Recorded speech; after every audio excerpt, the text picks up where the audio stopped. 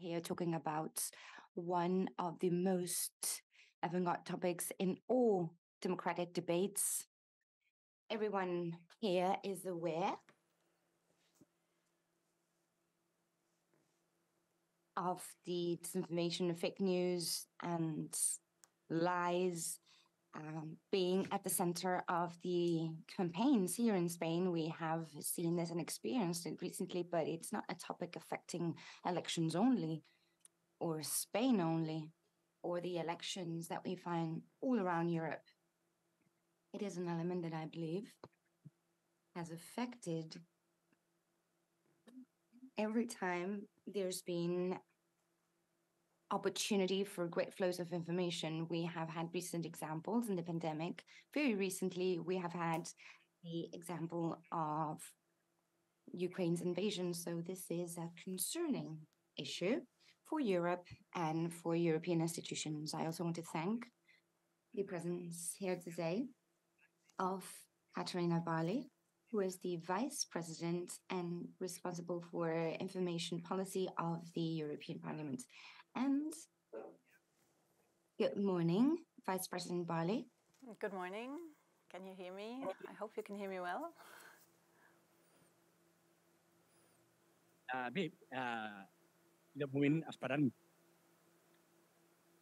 Hello. So we're here awaiting your presentation, but before that, I would like to point out a couple of comments to see whether your diagnostic is similar to mine, and so that we can start this reflection from the perspective of institutions, of European institutions. This topic of disinformation, full of fake news and lies, as we have seen, is a topic that comes from afar, and I won't go back to the reflections of Hannah Arendt of 1 century ago, when during the 30s she spoke about persuasion of lies, but we could go back to approximately 3 decades in a reactive movement in the US, when a gentleman who was the founder of the Fox channel said something that catches our attention and that talks about new models of communication, talking about globalization and the multiplication of communicative stimuli, a new way of communicating, a new way of reaching information. He is Robert Ellis, and he said something as follows: how the citizenship doesn't want to know what they need to know. They want us to tell them what they or how they need to feel. And he was then talking about emotions. Very fertile land, no doubt. In this contact that stays in reality. And this has resulted in a complex communicative situation between the different citizens of all around the world. This has also become global, and it has notably affected liberal democracies, which are the ones imperating here in Europe. So just to finish, only 4 years ago, I was lucky enough, and I had the opportunity of being at the hearings where the current commissioners of the European Commission were talking, amongst other things, that together with terrorism, one of the first threats and risks for European democracy was precisely misinformation. And 4 years have gone by, Ms. Vice President. So what have the European institutions thought about to battle and to face this threat of misinformation, and what is the degree at which you place this threat? Well, thank you very much. This has been very much of an input, and a lot of questions have been raised. So I will try to at least address some of them. Now, first of all, I would like to come back to the quote referring to that we should or want to tell people how they how they should feel, or that people want us to tell them how they should feel. I'm not so sure if this is actually what we are seeing at the moment. It is all about emotions, that's for sure. And the problem with the emotions is that you can address and stimulate negative emotions so much easier than positive ones. But what the change in the media landscape has brought is that you can pick which information you want. So actually what we are seeing is that people consume exactly the information that matches with the feelings that they have and want to have. And as unfortunately science shows, negative emotions are stronger, can be activated quicker. There is apparently with a lot easier possibility to resonate with negative feelings like fear, like mistrust, like hostile feelings towards other groups of people. So this just to react on your initial remarks. In more general terms, it is a fact that misinformation has become an enormous problem resulting from the change in media landscape. And we've seen so many examples. You mentioned the pandemic, where it was really, really obvious, and we still see the consequences of it, even though the pandemic is almost over. But also take something like Brexit. Brexit was, the whole Brexit campaign was based on disinformation, especially on disinformation about the European Union. And from the continent, it was difficult to believe that people could fall for this, because some of the lies were quite obvious. And of course, the most flagrant example is what has happened in the United States during the last months and years, with a president who actually made disinformation a strategy that is not created from the opposition, but from the government, and whose whole power was based on disinformation. And we still see the danger of this even being able to come back to power. And yes, and of course we in Europe will depend very much on how this outcome in the US will be. But what we also see is what these disinformation campaigns do to society. Because what they do is to create a complete division in society. Why? Because it's not only anymore about discussing if you think something is right or wrong, but you actually disagree on the foundation of the discussion. You actually disagree on the facts. And then there is no coming together. If you have a look at the US, if you believe that this election was stolen or not, there is no way that you actually can get together if one believes the one and the other believes the other. And that is what we see in the US, a complete division in society. And unfortunately, I'm also a British citizen. We see it not quite as extremely, but we also see it in the UK. We see a division between young and old, between more the cities and the rural areas, between poorer and richer, between the different parts of the country, but also within families sometimes even. So this is something, this is why disinformation is so dangerous, because it actually rips societies apart. And this is exactly also why it makes disinformation so difficult to combat. Because the people who want to disinform, they have actually two sorts of targets. On the one hand, they target very specific messages. Like, for example, the Russian war on Ukraine, saying it's not us, the Russians, who are the bad guys. It's neo-Nazis in Ukraine. It's them wanting to attack us. It's NATO, whatever. So it's very specific. But we also have another strategy, which is just to create insecurity and doubts about the political class, so to say. I don't like this notion, but about politicians, about politics in general, about democracy in general, and that they do with a sort of trial and error approach. They just fire all sorts of messages, even contradictory ones, and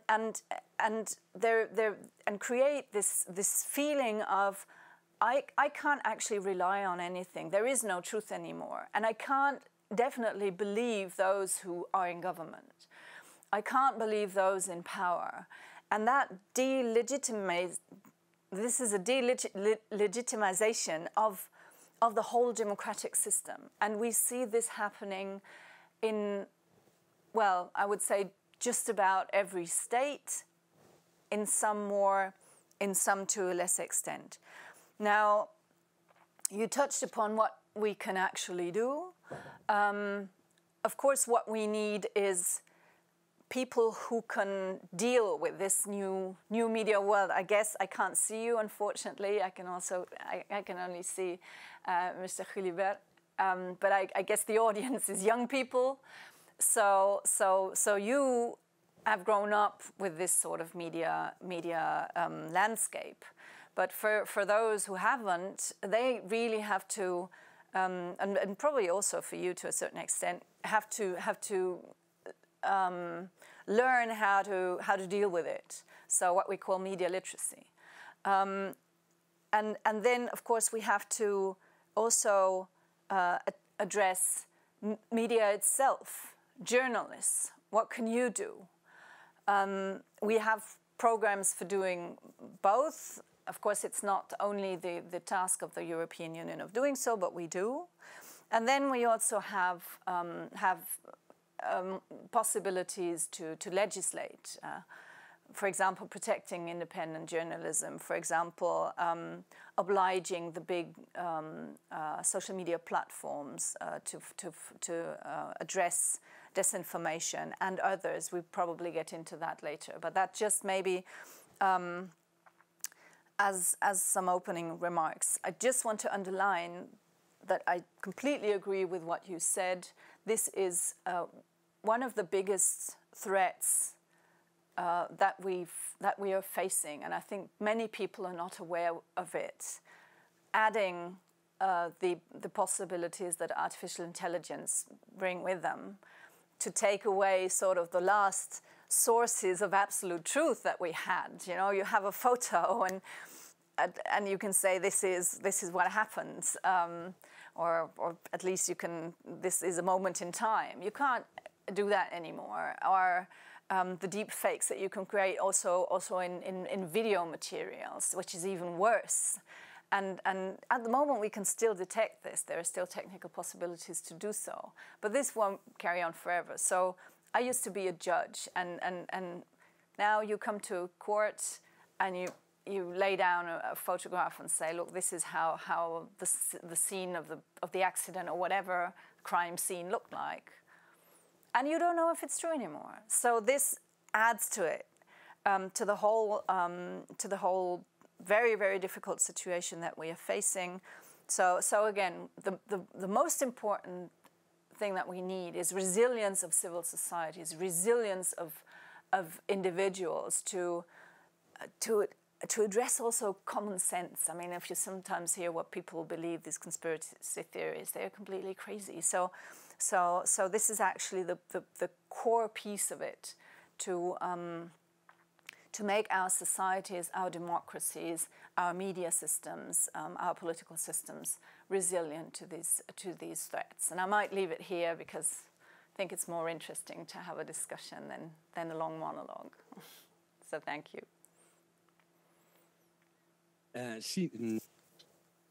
Yes, Ms. Barley. we are listening carefully to your explanation, and amongst other things, I was thinking whether what is happening is not that prior to disinformation or its success, there's always people there with the will to lie or to not connect with reality because of whatever interests they have.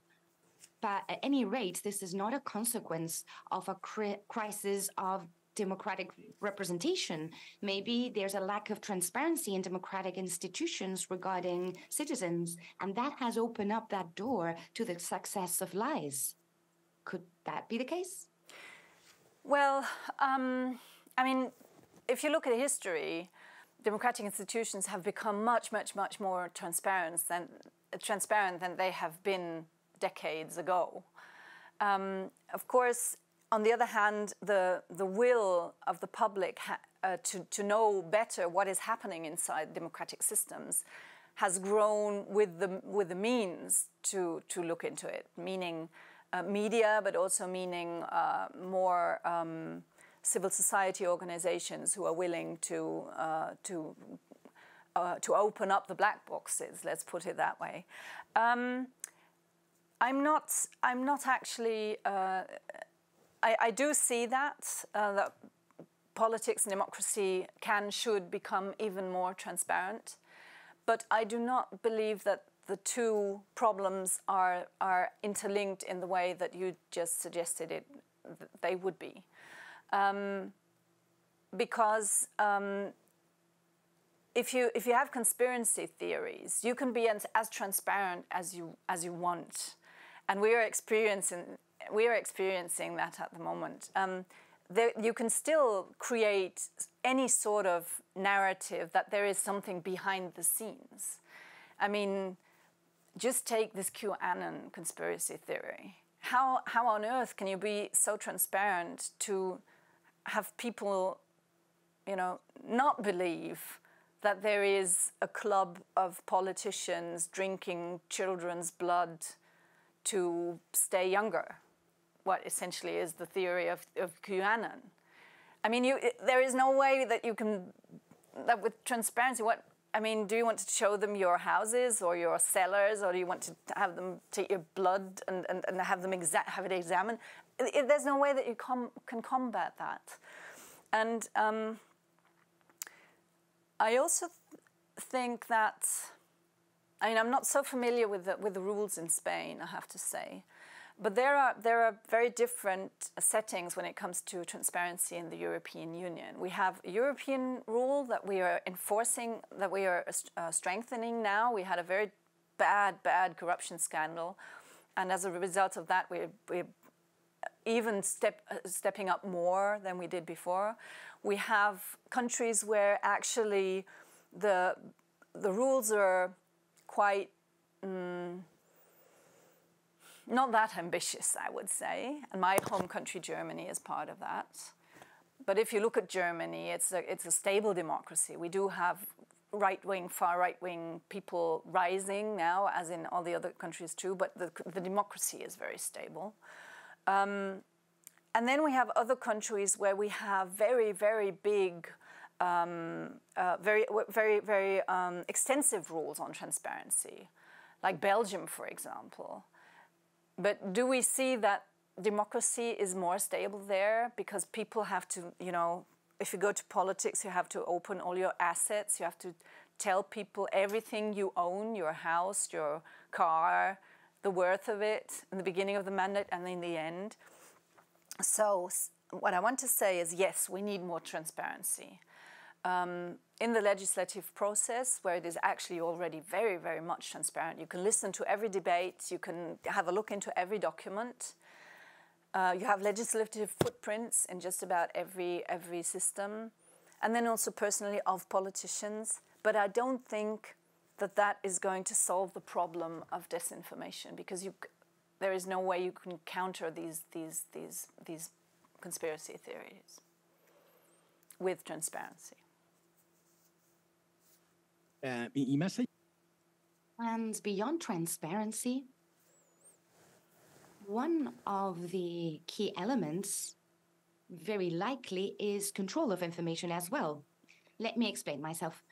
After World War II, in Europe, all countries understood that the right to information was a priority right. So the regulation of the media in Europe, well, they all are public. They can be private concessions, but they're still public because there needed to be a control of information, because right of information of citizens had to be guaranteed. And this right to information was linked to rigor, contrast, and truthfulness. All this is more complicated nowadays because there's not only the media, and also companies behind the creation of content and dissemination of content, and the broadcasting thereof, of course, and they are based on algorithms we all know about. And amongst other things, they, based on our desires and passions, they look for those prints, emotional prints that we leave behind in our searches for information. Can Europe do something with these big content platforms, or is Europe doing something? And could it be done without violating the rights of freedom of expression, but yes, limiting the or making or guaranteeing the right of information of citizens? Yes, I think that's a very good point. The control of information is absolutely key. And it's so important that we still have reliable media sources, so that we have well-functioning public media. We just today, actually, in the European Parliament, just an hour ago, as Parliament adopted our position on the European Media Freedom Act, where we want to set rules in the European Union how to guarantee a free space for media, where you do not have, for example, too much influence by big capital that nobody knows about, foreign capital that nobody knows about, media concentration. All these questions are in there. So we do actually try to deliver this safe space for a public media. But I have to say, we're in a complicated world. If you have a look at this, for example, this European Media Freedom Act, what is good for systems where the public media is still working, it can be counterproductive in countries where it is already failing, like Hungary. In Hungary, public media is a source of propaganda, of the pure source of propaganda of the government. So there, for example, if we say you have to disclose foreign investment in media, then you actually more feed into their hands of the Hungarian government, because then they can say, ooh, their favorite enemy is someone called George Soros, a Jewish entrepreneur, a very rich man who is trying to fight Viktor Orban and his autocratic regime. And so he will say, look, this is George Soros again investing here, and he is a bad Jew, la la la la la. So what is good in the one country can be bad in the other. It's in this world that we are in, it's really not that easy. Concerning algorithms, that is actually, I think, an underestimated weapon. But it is also difficult to address. When I was Justice Minister in my home country in Germany, I had Mark Zuckerberg in my office once, because I wanted to regulate or try to regulate the algorithms, because they, as you said, they determine what information you get and who gets what. So it's very, very powerful. And he said, you don't have to regulate it because we're watching it, okay? But he said something very interesting. He said there are ways of actually influencing the atmosphere in social media, and to combat, and to a certain extent, these bubbles that then hype themselves up. He said there are two types. Speaking of Facebook now, Instagram would be similar. you have two types of algorithms on this platform. You have the algorithm, what you watch, what you like, what you share. And on the other hand, you have the algorithm, who are your friends? Who do you attach yourself to? And he said that they shifted the importance of algorithms from what you read, what you like, to who are your friends. Why? Because what you read, what you like, what you share is quite narrow. You have your opinion, and this is what you think, and this is what you like. Looking at your friends, it's much broader. You might have your weird old uncle in there. You have an old friend from school who's taken a completely different path in life. You have your children who may be completely against your opinion, you know, like children often do. They completely oppose to you, but they are still your friends. So this could be a way, for example, of opening up. What I proposed when I was a justice minister, I didn't succeed with it, and I understand it's difficult. My proposal was to oblige the big platforms to integrate into their algorithms sort of something that goes against, you know. If you walk past a booth, a newspaper booth, you just walk by and you see very different headlines. They're different because there are different newspapers still in most countries. And why not have the same on social media? Like, if they show you, out of 10, they show you 9 that you like, why not oblige them to put one in that is a little different, just so that you see there is something else? Because what is happening with these algorithms is that people stay in their bubbles and they believe everybody thinks like them. Everybody believes I'm in the majority, you know. Everybody believes that American democratic politicians are drinking children's blood and to stay younger. This is reality to them. So if you have every now and again one saying this QAnon theory is being invented by or whatever, just something going against it, that maybe at least you see that there is something different. It doesn't oblige you to read it. It's not censorship or anything. It's just showing there's something else than your opinion. Okay, sorry, that was a bit extensive, but it was I'm really very passionate about this algorithm subject.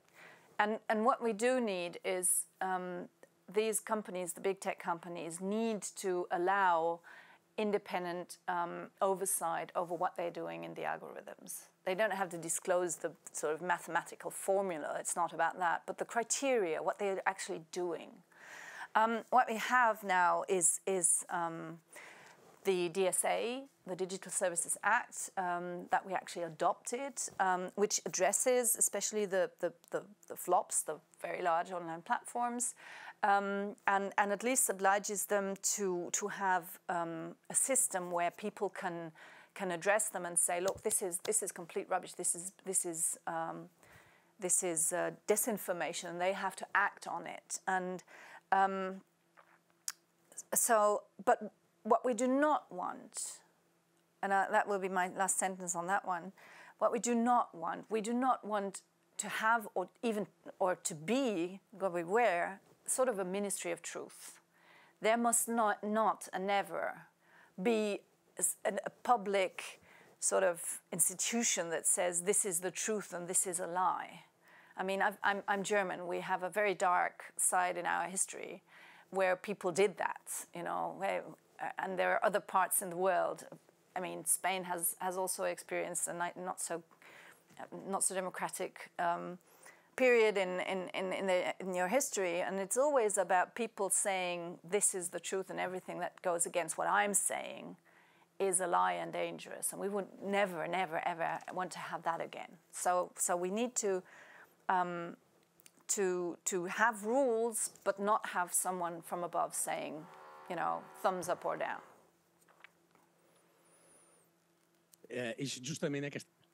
Yeah, this is precisely the complex boundary, I understand, for all people having political representation. The fact of not being referees of truth, but actually we see that there is a threat. We need to have a kind of a regulation so that citizens do not vote those who really want this ministry of truth. This is quite paradoxical. And we also have this paradox that we have seen some circuits against the media that exert kind of a public control, whereas we more or less in media, we can know who are the owners of these media, and these platforms cannot know that, but we know that they have huge benefits and revenues, and sometimes this is based on not accurate words, so to say. Michael Sandel, an American philosopher, says, and I would like to finish on that, but I would like to know your opinion on that. Michael Sandel says that the problem started from the 2008 crisis, but he says that everything started with the globalization, in the sense that the globalization in its narrative, because it is only linked to economic liberalism, well, this crisis distinguished between the winning citizens and the losing citizens. And those who feel that they have won feel that they have this power and this influence on the information, and they place in this category the representation, the parliamentary representation. Do you agree that probably the management of the globalization in the world generated some uncertainties and such a complicated terrain that it facilitated or enabled all these movements around communication, and that this is linked to some business models linked to information that are also part of this liberal globalization? Do you agree with that? Well, I agree with the first part, that globalization and the way it took place created a lot of problems, a lot of social injustice between countries. And I mean, the question is, what do you define as globalization? And I would say it's colonization, which was sort of the starting point of globalization. If you go that far, and we still see the damages, especially on the African continent, but not only. That this way of globalizing brought with it. But yes, globalization has brought a lot of injustices, and of course also power from certain parts of society over others, certain countries over others. But then I'm, as you might have already noticed, quite critical towards the big social media companies. But then on the other hand, social media in that respect is sort of a democratization, because now every single person can actually say what he or she thinks and have the same and have an impact.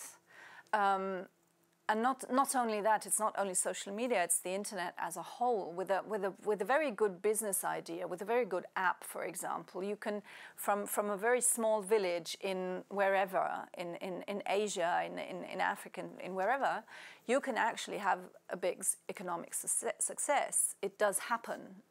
It's much easier than to. It's still not easy, but it's so much more likely that you can actually get out of where you are at the moment, because of the internet, and social media plays a role. So there is both sides of it. I think the classical role of globalization is the one that you described, but now we do see, because media and the a way of expressing yourself and making your voice heard has become so much easier to everyone. We also see the opposite development. The problem being that in this whole cacophonia of messages and news and opinions, it becomes so much more difficult to find out what is the truth, if there is anything like truth. I mean, that is, again, a very philosophical question that we might not touch upon today. No, seria complicat. Yes, this would be complicated. I was thinking about Nietzsche when he said that reality is a convention. This is a utopia, but it's necessary. And then, well, that's what's happening in a way. We are all looking at truth depending on our own interests. Before taking some questions here, I would like to say that there is a paradox in Spain that can be also extrapolated around the world. I would say that the pioneering element in the networks around the world took place in Spain after the Madrid attacks through SMS messages. So people started to send SMS messages regarding the information given by the government during those attacks. And this party really had problems during the elections because people saw that they were lying. But after, we see like sometimes lies are rewarded. How come this is the case? What happened? Well, I'm not sure if I really got the question right. I mean,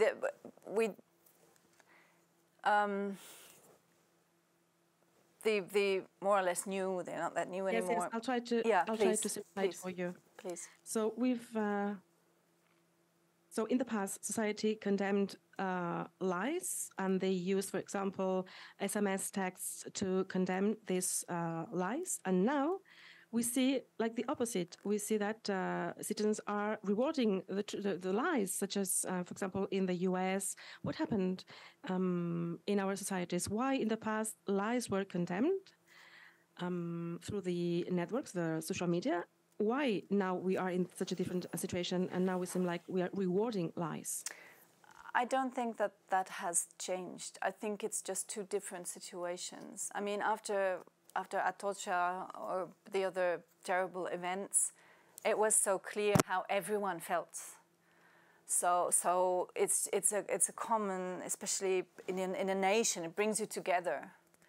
But then you have other questions where it's not so clear, and I think there it has always been the case that if you were good at putting a lie somewhere, even before the social media age, you could actually be rewarded for that. I mean, just take all these terrible incidents of anti-Semitism or racism across the world, across history. It has, I mean, saying that Jews steal Christian children has been a lie for centuries, even before social media. And I mean, the country I know best is Germany. That was also before social media. It's like 20 years ago or something. We had a state election, and then a conservative politician was about to lose, and they just know that migration is always a topic that you can get the emotion of people. And we didn't have a problem with it. It was just that the government was thinking of giving people who had been in Germany for a long time a German passport as a second passport, not even as a first, as a second, as an additional one. And they just chose this as a campaign subject, which actually, I mean, what does it damage in your life if a few thousand people get a German passport? I mean, but you had thousands of people, and they really went to these election campaign stands, and they said, literally, the question was, where can I sign up against foreigners? That was what they said, you know. So it's so easy if you go for scapegoats to divide. I mean, you will have sensible people who say, well, is that really our problem? I mean, come on, people who have been living here for 20 years, who've never committed any crime, who pay their taxes to give them the passport, is that really a problem? And then you have those who go, yeah, but being German is something so special. And so it's emotions, you said it. Tackle an emotional question, and you will have, with social media or without, you will have people running against. But with the new possibilities, the new technical possibilities, you have a different way of telling the lie. I think that is the difference. Now you have the possibility of creating photos that don't reflect anything that ever happened.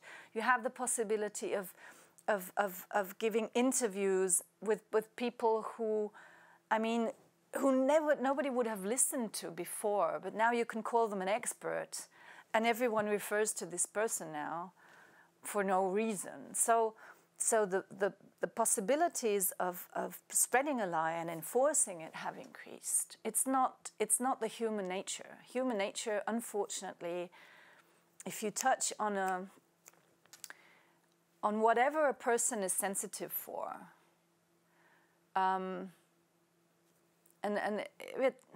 anything about children, I mean, it's maybe not a coincidence that both examples that I mentioned, QAnon and the Jewish being denounced, are about children. It's so easy to catch the emotions there. So I don't. That's how I see the developments that we are facing. It's nothing new. It's just a new technique which makes it more dangerous. Yes, you're absolutely right. I mentioned Hannah Arendt, who talked about the persuasive capacity of lies, in the sense that lies are oftentimes linked to emotions, whereas reality is only linked to reality, in theory. Okay, now we will have some questions for you here in the room, and also we'll take questions from people following online. I don't know, do you have questions here in the room for our speaker? Okay, I see many hands. You first. Okay. Hello. This is my question. As we said, fake news are not just a local problem, but a global problem or issue. And as many global issues, we need the regulations by institutions, global institutions. And my question is, in this sense, do you think that one solution could be to create an international institution to try and regulate at least the news or the level of truthfulness that they might have? Do you think this would be a solution? Shall I answer straight away, or do we want to collect questions? No, si li sembra fem una ronda i així serà més. Yes, you're right. We'll take more questions and you can answer afterwards. Thank you.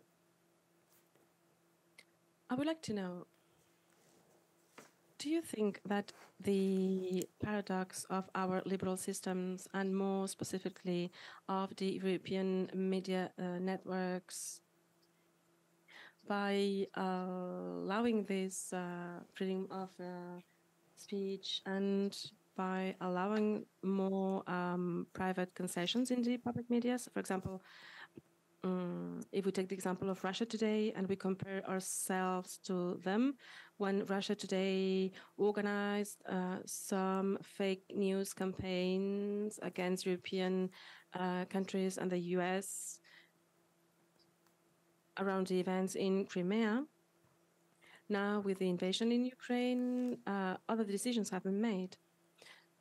So we see that maybe the easy decision is in our systems is to ban these fake news campaigns, these deliberate fake news campaigns. Do you think that we are in front of a pseudo-authoritarian trend consisting in prohibiting some media? Do you think that this is an easy solution to attack the fake news, or what do you think would be other solutions that we put on the table to put an end to this problem? Bones. Jo volia posar una mica el... Thanks. I would like to focus on the final users, the audiences, and on the role of the institutions regarding this problem. If we say that fake news and misinformation are a threat, such a big threat, such as terrorism, for example, don't you think that we are not putting enough efforts to make citizens understand things such as, for example, the existence of the echo chambers, as you said, that the media and the social networks only show things that you believe are true, and that there are many, many things outside that vision. And also, so that citizens understand that things that they saw on social media are partially truth or lies. I believe that this would justify some communication campaigns, advertising campaigns. I think you are really young, but I can give you some examples. Back in the 90s, where here in Spain, there were some campaigns around cocaine or around smoking. So I believe that maybe we should try and find this kind of complicity with advertising so that people understand that they need to doubt. People need to be aware that this problem exists, because many people aren't aware of that. Maybe it's too late also, because we do not just need to understand, to explain this to people, but we need to tell them that thanks to AI, they will see pictures that aren't true, they will hear voices that aren't true. It's too late maybe, but I don't know, I wonder, don't we need to have more institutional campaigns like bombarding citizens with these messages? Hola, gracias. Thanks. My question is about the relationship between hate speech and free speech. My question is, whom should define the red line between these two concepts? And how should we define this red line between both concepts to put an end to this hate speech against the LGBTIQ community, against Jewish people? And what should be the role of European institutions in defining this red line? Thank you. Bé, en les campanyes de desinformació. In the misinformation campaigns, bots have played an important role, but we're also seeing now the important extent of artificial intelligence. We've seen it expanding in the social media, and we see that people are experts in these tools. So which is the stand in the European Parliament? What do you think about this? Thank you.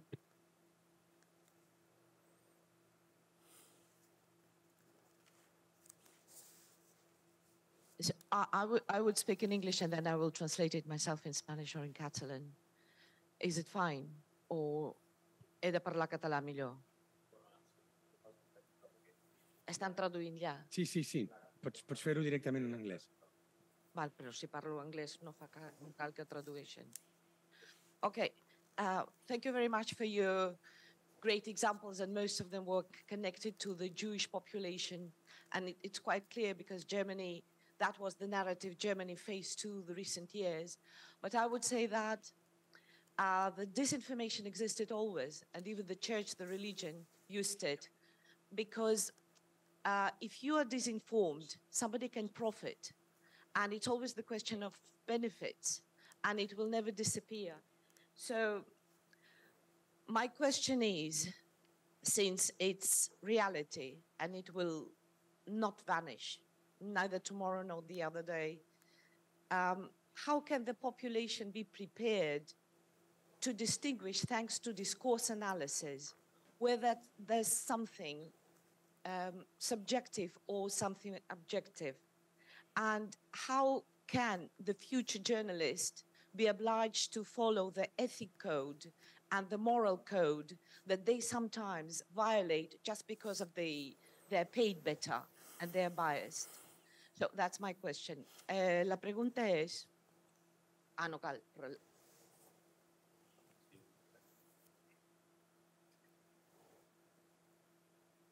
¿Crees que ya una I believe there is one last question. Mrs. Vice President. Ask more of a technical question. It's like Instagram users or Facebook users, for example, they already have many warnings of the social media when you're looking some content. And for sure, using social media inside the European Union is not the same as using it in another continent. The content you are able to see, it's different.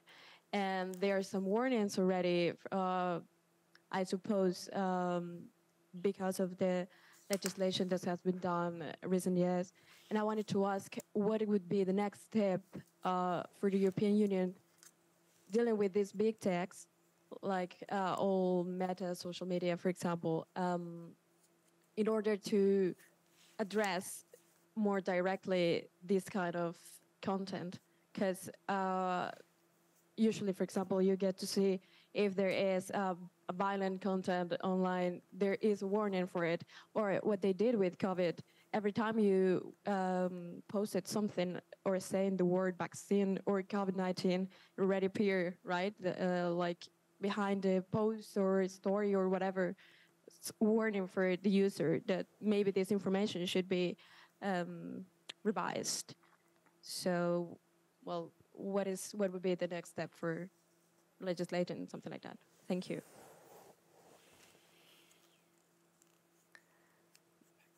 Bé, aquesta era la... Okay, this was the last question. So did you take good notes? Do you want me to go one after the other, or do you want to start answering to all of them? I think I took good notes, and I thank you. These were, without exception, absolutely excellent questions, and they are sometimes interlinked. So that, I think that is why I will try to maybe answer them all together, if you don't mind, because already the second question was sort of an answer to the first. I mean, first of all, I want to say we try not to use the notion fake news. I sometimes do, sorry, but we actually try to speak about disinformation because and it's not misinformation, it's disinformation, because as long as someone says something which you believe is not true, it is very difficult to actually address it legally, sometimes even morally.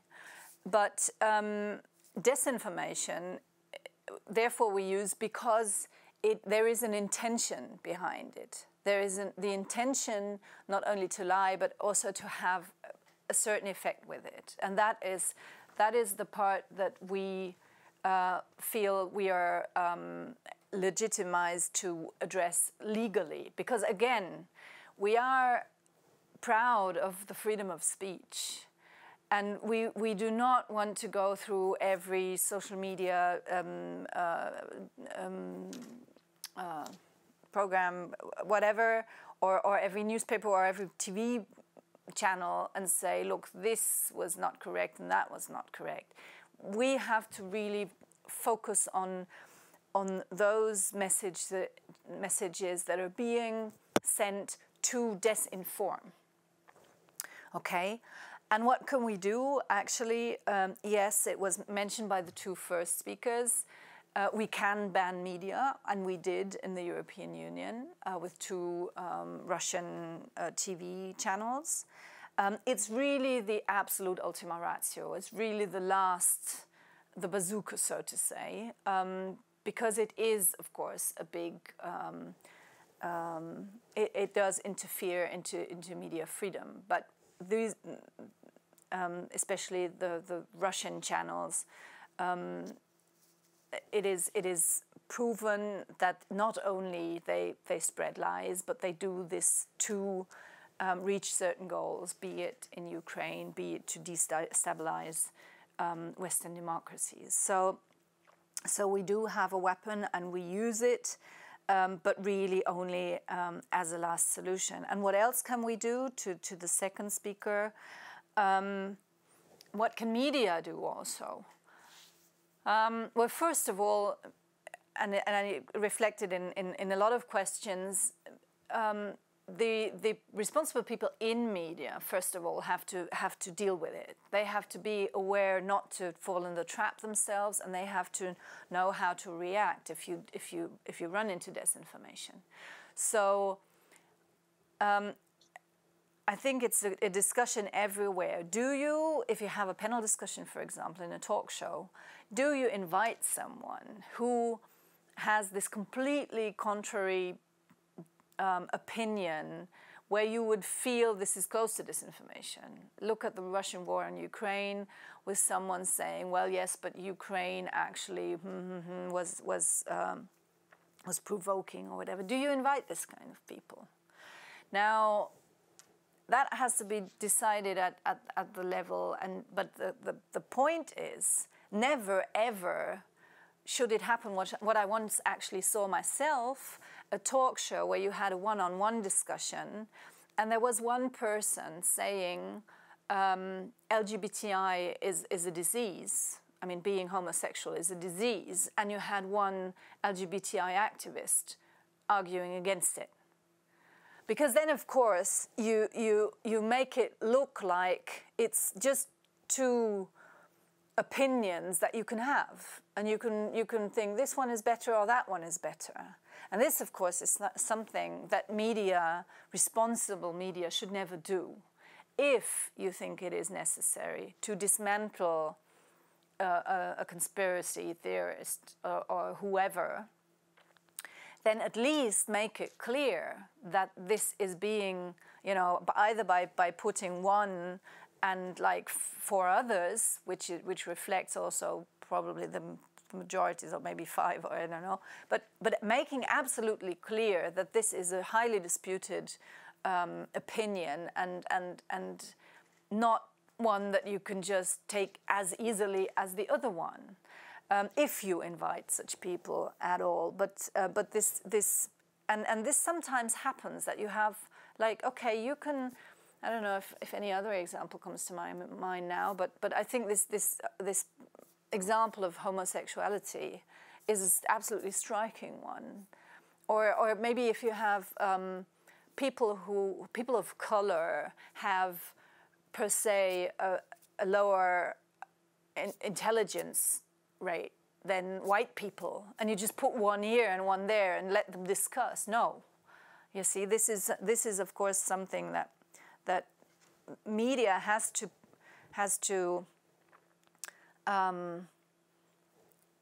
stay neutral. But when it comes to this when it comes to disinformation, not just maybe someone of a different opinion, or maybe even someone who tells lies, but disinformation has to take a stance. And what the third speaker said, of course, is absolutely crucial, is media literacy. We have to, as she said, we really have to get our population to sense this and to know how to deal with it. Now where can you start? Of course, you always start in schools. We have to do that. And I can say for my country, I think it's not enough that we're doing there yet.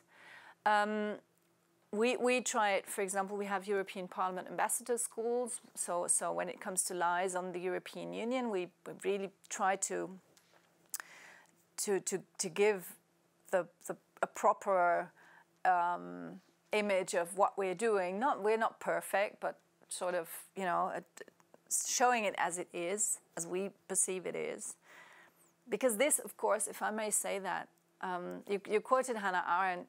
I mean, she's Jewish, so sorry if I refer to that so often, but of course she had experienced what disinformation can do at the worst. But I used to be a judge, as I said, and once we did an experiment. Someone showed us like a puppet that was turning in one direction and put it on the wall, and then please write down what you have seen. And probably 3/4 of the people wrote down, "I see a puppet that is turning to the left," and about and the rest said, "I see a puppet that is turning to the right. And we were laughing at them and saying, I mean, come on, you can't even distinguish left from right. But the solution was that indeed, with this image, with this very special image, depending on which part of the brain, the left or the right, is your dominant one, you actually saw it differently. So this was done to make us judges aware that if you have someone in court who says, I'm 100% sure I saw this and that, it is not the reality. It is the perception of this and the memory of this single person. So there just is no such thing as reality where we can all agree upon it. It's as easy and as complicated on that. So again, we cannot, and that leads me to the fourth point. Who defines what is hate speech and what is free speech? Of course, we have criminal laws. So that is very clear as soon as it becomes a threat to the security of a person, as soon as it crosses the lines of any legal whatever you have, code penal in your, or whatever law in your country, it is easy. But then you have this gray zone, and we tried to find rules for this, to have people say this is dangerous and to report it, and then to have the platform being obliged to take it down if it was potentially damaging to, for example, the security or the health of a person. But it stays, this is really the most, it's not a black and white, and how to deal with the grey is really the most difficult question, I would say. When it comes to AI, we actually just also, I think a couple of weeks ago, adopted the Parliament's position on our AI Act. And I have to say that the European Union actually is the level of legislation where we have been very, very successful on limiting the power of the big tech giants. We did this already with the GDPR when it came to the question on collecting data. So in Europe, we have very strict rules on how these companies, but not only these companies, are allowed to store and to use your data. Because, of course, your data is becoming, in our modern world, more and more sort of you. I mean, you can be completely manipulated if someone has a lot of data about you. So we have very strict rules on this with the General Data Protection Regulation. And what we have seen is actually, it was difficult. It took us 7 years to get there. And it was highly disputed because it was sort of complicated and you know, for businesses, they had to fill in forms and la la la. But it turned out that it was a very, very effective weapon, and that it was copied by legislation all over the world. Over 70 countries actually copied the GDPR. And even in California they did. So you are the master of your data. You decide, do I allow, if I use this, and I go on a website and they have to ask me, may I collect your data for that and that purpose? And I am allowed to say no. Now we have to do it. Huh? I mean, how many people just go allow all? I can swear it's just one click more to say no. Because if you go on settings, then you can say reject all. It's just one click more. It's not that difficult. But people just don't do it. But it's not, we can't do any more than that. And I can actually just ask you, go on settings and say reject all. If they want to sell you something, they're still gonna have the complete, you're not gonna be limited to anything. They still want you to buy there. So but don't give away your data. And the AI Act now, we don't have very much time left, I'm sorry. Just very roughly, will be about how do we allow AI and how. because we can't keep up with the developments, the technical developments, we decided to look at it from the result side, from the effect side.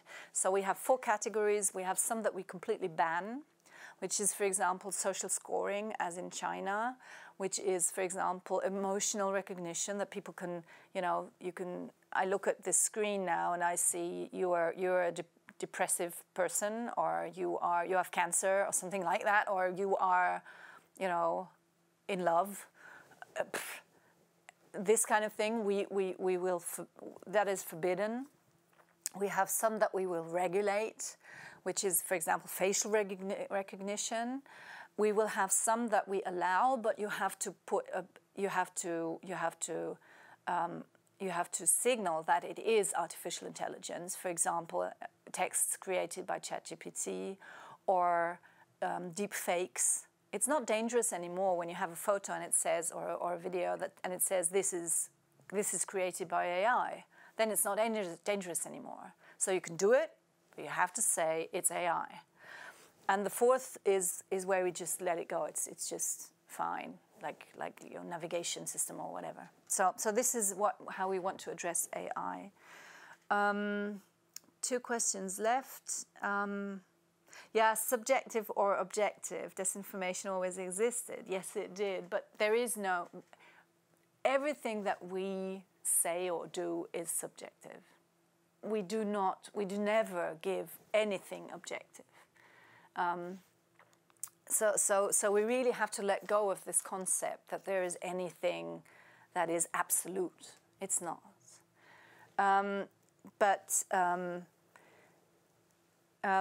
I totally agree with the ethics code that the last but one speaker actually referred to. We need this within the media world. Someone actually in Germany came up with the idea of having journalists, but also people who create films, having them certified to be sort of like who actually commit to an ethics code, for example, and therefore become certified, who say, for example, I will never use AI without saying that I do, or I will, whatever ethics code you do, and then to have like a certified people where you have, as a user, you can see this is someone I might be able to trust more than others. So this could be an idea. Yes, and then on the how do we deal with platforms like Insta and Facebook, where we already have warnings? The interesting thing also is these warnings are very different all across the world, or the bans. I mean, in the US, as soon as you see like too much of a female breast, or too much naked skin, your photo gets banned from social media, even if it's a piece of art, which is really bizarre. They have this very peculiar notion of being nakedness is something very dangerous, whereas sorry to say it again, in my country, if you deny that the Holocaust took place, it's a criminal offense. It's a crime. So you get banned immediately for that. Whereas in another country, it might be very religious questions. If you in Arab countries, as soon as you say anything against Allah, you will be banned immediately. So this is, and there you see how that it is not objective. It is not, and therefore, again, we have to say freedom of speech is something very important. We have to give rules. We have to make these rules being applied, and we have to deal with the clear offences and the extremes. And maybe that as a very last point, we have to be aware that we have to adapt constantly. This world is changing constantly, and we really have to be aware that we have to go, especially in legislation, every step, and keep a close eye on it. And I'm very happy to see not to see, but to know that there is a big crowd of young people who are interested in this subject and who see the needs, because this is what we need.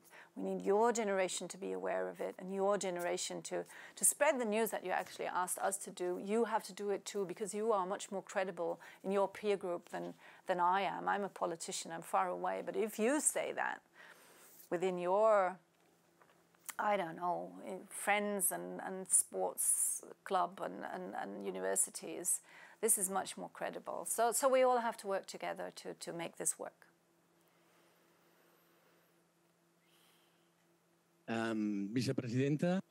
Ms. Vice President, thank you so much for the level of the questions and your answers. They were high quality questions. We've spoken about hate speech and free speech and literacy, artificial intelligence, but there's one last question all Europeans may be wondering regarding disinformation. Could disinformation become a tool of political influence from abroad? We've seen it with the invasion of Ukraine.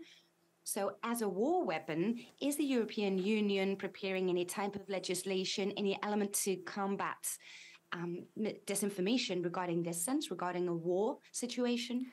Yes, it is already a threat. It has already been a threat. We know that, for example, Brexit or also the French elections, also the German elections, there were attempts, especially of Russia, to interfere. And yes, we are acting on very different levels. We are at the moment debating a piece of legislation on foreign interference, or tackling foreign interference, as well as also political advertisement to make it more clear. This is people who try to influence you politically. We also, as a parliament, try to develop tools. We have found out that it does not work to take a piece of disinformation and sort of say this is being spread, but it is not true. This doesn't work. What works better is to create counter content. So to react on it by spreading the truth, which counters this disinformation, we are preparing these things in advance, because we try to sense where these attacks are going to come, and there are some which are obvious, that go to a warning of election fraud. This is very common, or of specific actors that are close to the Russian or whoever foreign interference, that they are being denied access to whatever, that they are disadvantaged in the discussion. So we are trying to prepare this in advance, and if we did not foresee it, then to act very quickly. And there are other tools like creating networks where we so that we can sense earlier what is going to happen. But unfortunately, it is always a reactive process. I mean, so what we do in the very first place is try to place the positive images and to give them a high importance, to actually show the good parts or the good sides of democracy, the good sides of the European Union, what we do, and to make that also a weapon against this disinformation. Vicepresidenta, Ms. Vice President, thank you so much for everything you have told us here today. I don't know whether citizens will trust European institutions, but you at least were capable of answering everything, and you have a clear criteria, which I believe is very important. Absolute truth does not exist, and we saw this as a revealed truth for many years. in Europe, and honestly, I don't think citizens lived better with their freedoms and rights. So it's very good to find a political authority that knows that truth does not exist, but there's more convenient truths so that everybody can live in a dignified space where they can coexist. So it's very good to know that there's a vice president, very well informed, very well prepared in these matters, answering all our questions, because normally politicians don't know how to do this, answer all questions. So it's very important that you can. And I believe that this debate has been very valuable for us all. It's been very relevant, very interesting, and congratulations and thank you very much once again for your participation. Thank you. Thank you for this very fruitful discussion, and good luck for the future.